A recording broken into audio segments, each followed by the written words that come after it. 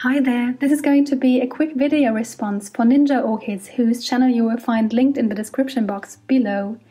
It's going to be about my Trichocentrum here, which I've had for about 2.5 years now, but I've never really talked about it on my channel yet. So it's not in bloom at the moment, but I'm going to mainly talk about its growth habit and roots.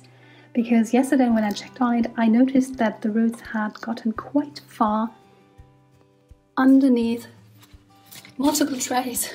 Actually, I couldn't really check on the roots. So today we are going to do it together, at least if I can, because I've noticed that, do you see that? I've just removed the tray, that they have anchored themselves quite diligently to the table.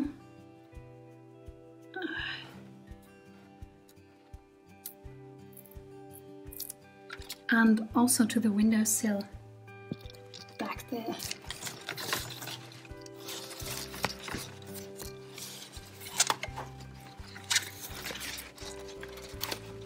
Okay, these two haven't come as far and they are already loose.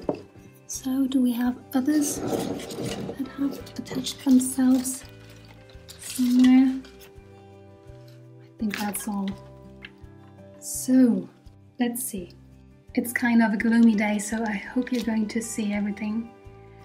And here's the plant, and it has become quite big. And the roots are growing everywhere. And every once in a while, I think there's a root growing into the pot from the ones it puts out at the base. But most of them are searching for, I guess, for some new place to anchor themselves. And as you can see, the plant has quite a climbing growth habit.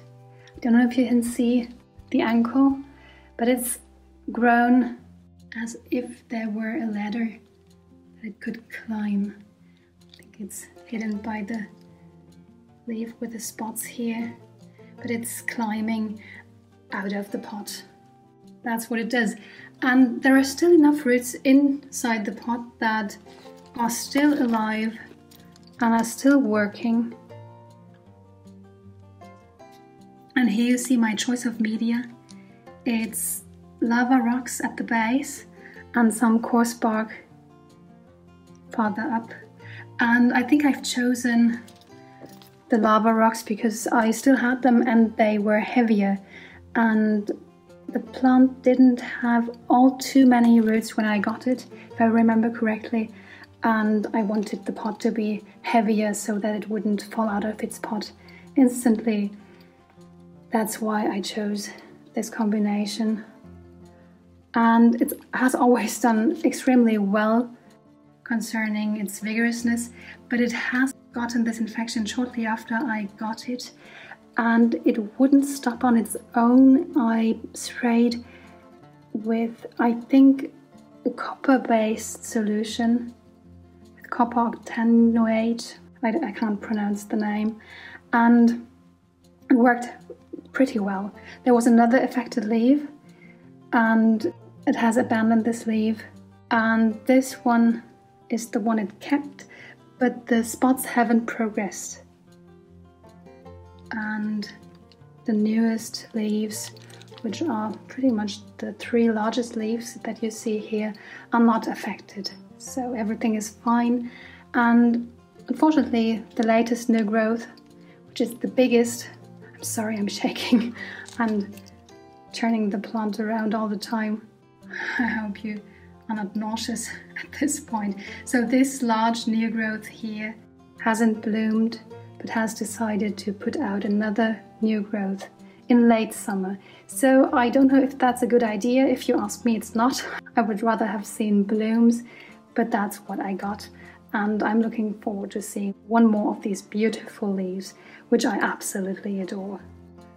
These mule ear shaped leaves have these freckles which are very dark, almost black, and which are perfectly normal. and the leaves are very fleshy, and they do store quite a lot of water.